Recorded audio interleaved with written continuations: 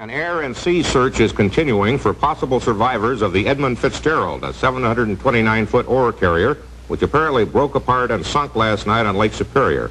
The ship and its 29-man crew vanished in a storm with 80-mile-an-hour winds and wave heights up to 25 feet. All that has been found is an oil slick and some debris.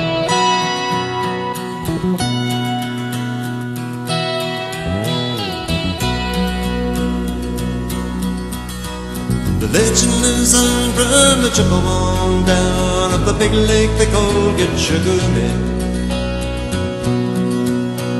The lake, it is said, never gives up for dead when the skies of November turn gloomy.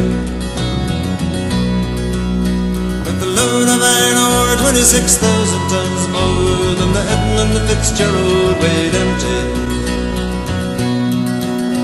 That big ship and true was a bung to bitude when the gales of November gave her lay. The ship was the pride of the American side, coming back from some mill in Wisconsin. As the big freighters go, it was bigger than most, with a crew and good captain well seasoned, concluding some terms with a couple of steel firms when they left fully loaded for Cleveland. And later that night when the ship's bell rang, it'd be the north wind they'd been feeling.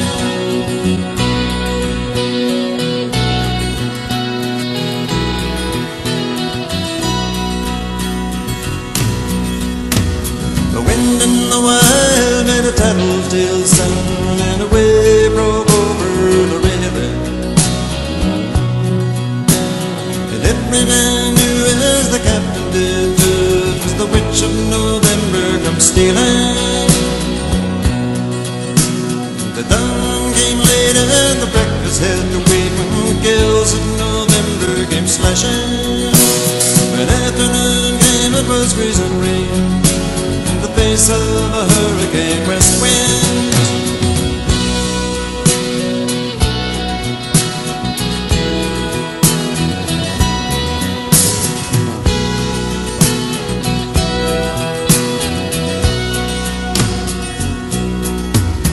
When supper time came, the old cook came on deck saying, "Fellas, it's too rough to feed you."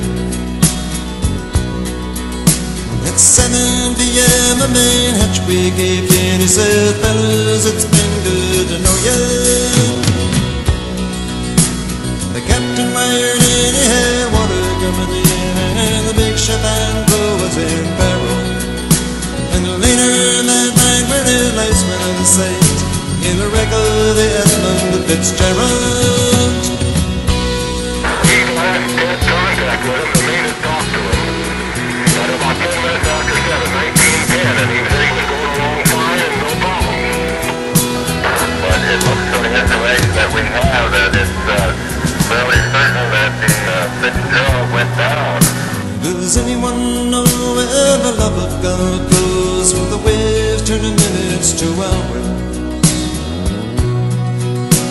The searchers all say they'd have made Whitefish Bay, they put 15 more miles behind her. They might have split up, or they might have capsized, they may have broke even to the water. And all that remains is the faces and the names of the wives and the sons and the daughters.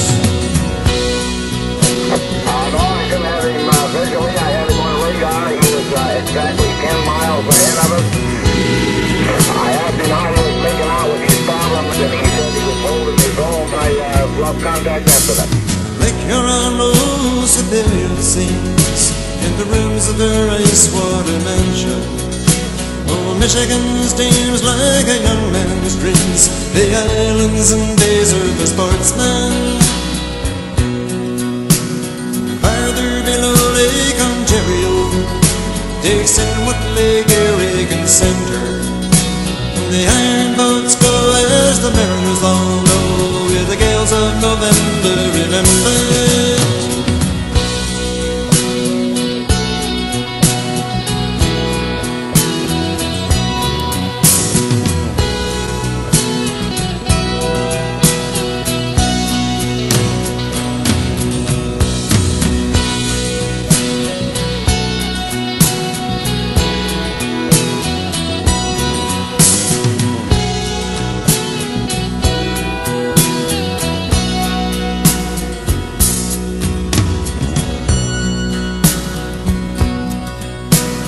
musty old hall in Detroit, they prayed in the Maritime Sailors' Cathedral.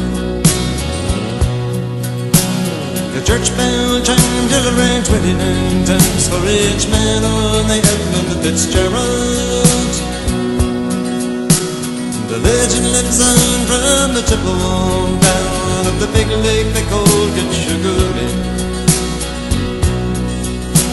Superior, they say, never gives up her dead when the gales of November come.